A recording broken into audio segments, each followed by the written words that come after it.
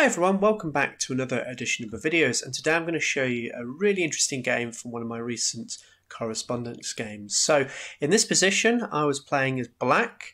You can see from this position I was up 2 pawns in this game, and I had quite a nice advantage in this game, and here I wanted to try and stop White's attack here because it was looking a little bit menacing. I didn't like some of the continuations I was seeing, so I decided to follow the principle of number 1, when you're ahead, exchange off pieces, and number 2, when you're trying to defend against an attack, always look to try and exchange. So here I just decided to take on g5, and there's really nothing that wrong with this move. You know, White continues to be ahead in this position. But I was very surprised to see that the computer after the game said that this move was in fact a blunder. Why is it a blunder? Well, quite simply, I missed a beautiful continuation that would have won me the game. And in actual fact, it's a checkmate in 9 in this position, which you probably would be a bit surprised to see. I mean, it doesn't look like black is close to checkmating White's king. It looks as though White's the one that's going to be trying to checkmate black's king first.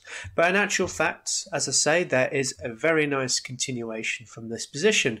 So see if you can try and solve it.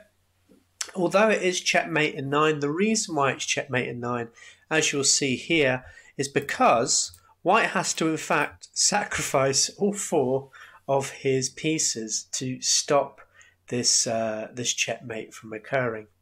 In any case, see if you can try and solve it. It's a very nice continuation, so black to move and checkmate. Okay, so the first move here is the move rook to e1, so this comes with check. Now there's only one move that White can play here. He has to move his king to b2. It's the only square it can go to. After this, knight to c3.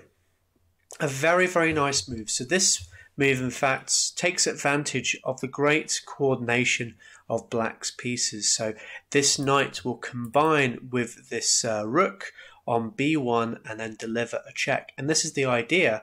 After this check happens and the king comes over to the a file, there's no way that White can stop this rook from lifting up to either c5 or even c4 and delivering checkmate on the a file.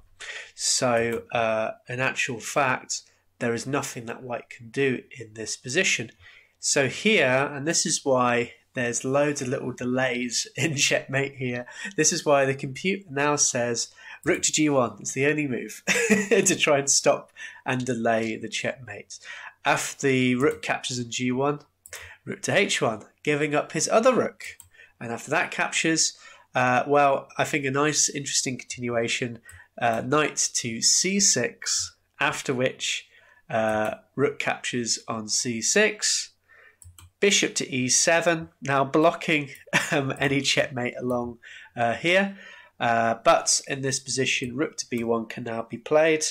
The king has to come to a3, it's the only move.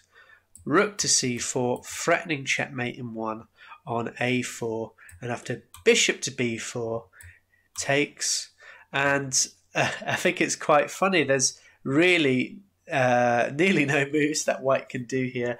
He's only got basically all of these moves, and that's it. So after, let's say, I don't know, the pawn comes to h6, you can end the game now with rook to a4 checkmate. A really, really interesting continuation, and something that I missed. It's something that, you know, as I say, I shouldn't be too upset with it because, as I say, it was a bit of a difficult mate to spot, but certainly a very interesting line that I did not see in this game.